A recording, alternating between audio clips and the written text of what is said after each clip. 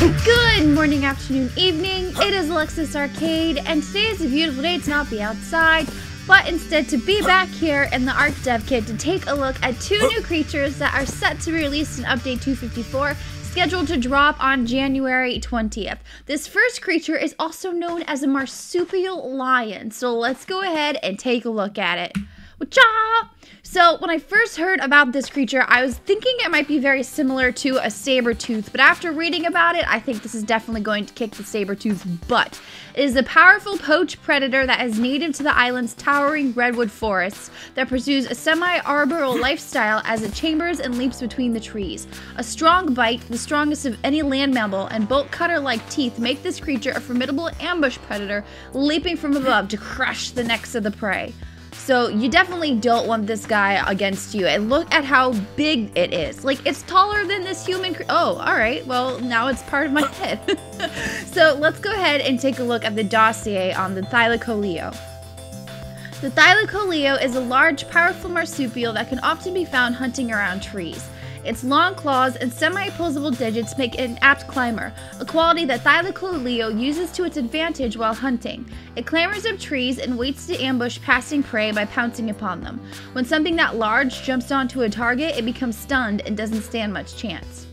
Thylacoleo's most notable fighting quality is its powerful jaws. Once it bites its prey, it locks its jaws in an iron-strength grip that can hold most smaller creatures in place. Thylacoleo then goes on to savage its prey with its sharp claws. If it needs to escape a fight, Thylacoleo uses its muscular hind legs to jump back to safety among the trees. Domesticated. The Thylacoleo is a moderately strong mount, and its ability to climb trees makes it useful for traversal such that developing tribes often tame it.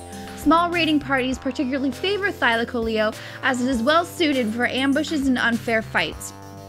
So I think this creature is definitely going to be a great PvP guide. In fact, you can be hiding up in some trees and just jump down and maul the heck out of whatever tribe or creatures that may be there. It's also going to be a lot of fun to see how well it climbs on trees, because it said that it could, so I don't know if it's going to be like the Tapaharo that like can climb just straight up, or if it's better on more of an incline. Excuse me, update. It's awfully rude of you. Okay, anyway, so yeah, that's just something to wonder about. And also, it said about its opposable digits, check out these claws. Like, this reminds me of a raptor claw. Like, that thing is insane. Oh, and the bite, that's similar to the Caprasuco. So we'll see which one has a stronger bite when this guy's released. I don't know. I feel like maybe this will be a kind of a land capro. No, because the capro can't, like, climb up a tree. So anyway, this is all that is in the dev kit for the Thylacoleo, and I hope I'm pronouncing that right. So, but I think this is a pretty good demonstration of what it's going to look like. So there it is. There it is in all of its giant lion, marsupial lion creatureness. And so now we're going to move on to a creature that is not in the dev kit, because it was going to be released at, what was it, the Steam Awards or something, as if they won, but then they decided to release it anyway.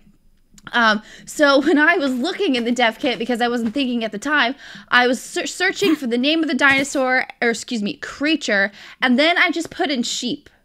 And, well, I'm not quite sure what this is in here, whatever it is, but when you search sheep in the dev kit, this is what you get.